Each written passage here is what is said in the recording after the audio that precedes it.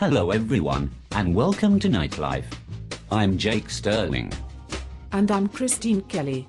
We bring you the news, tidbits and highlights you just can't get on normal news or Facebook feeds. So sit back and relax, and join us for the ultimate in nightlife. Today's top story is about an absolutely fantastic saxophone player, Bill Bergman. I'm telling you, Christine, he is the most talented sax player I've seen in a long time. He is so hot, you can actually see the lava ooze out of the bell of his tenor saxophone. Incredible, I tell you. He sounds too good to be true. Wow. No kidding, he can seriously blow the horn. In his own words, big fat tenor sax sound. He's known all over the world as the saxophone player in Jack Mack and a Heart Attack, as well as a long-time LA studio musician with an extremely long list of credits to his name. He's released several great albums. The most current one is called Universe Soul, but I hear he is currently working on a new project these days, Christine. Oh, that is absolutely fascinating, Jake. We need to get the latest scoop on what the Berg is working on now. Heavens, I love to hear a funky jazz sax player going off big time. So do I. And right you are. This is a man with chops of steel and killer riffs. Just like blowing the carbon right out of an engine.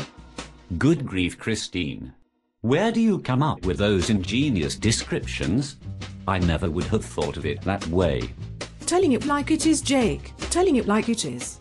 You know, Christine, I've heard the man once say, whatever I got to give, comes out of that horn. Good grief, I've got goosebumps just contemplating on it. Where is that darn glass of water when I need it? Well, we're running out of time. That wraps up yet another issue of Nightlife. Say goodbye, Jake. Ha ha. Gotcha, Virgie.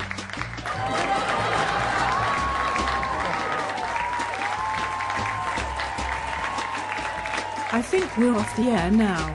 Thank God. Now where is that darn glass of water? My throat feels like gravel. Oh, stop your whining, Jake, you such a wuss. Why can't you just do one show straight through without complaining about something? What? You think I'm a problem here? Let me tell you something, Christine.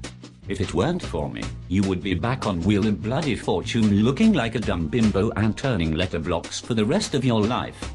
You pompous ignorant chauvinist pig. How dare you say that to me? I'll have you know I'll have your hairy hide fired for sexual abuse. How do you like that one? Oh, go stuff it, Chrissy.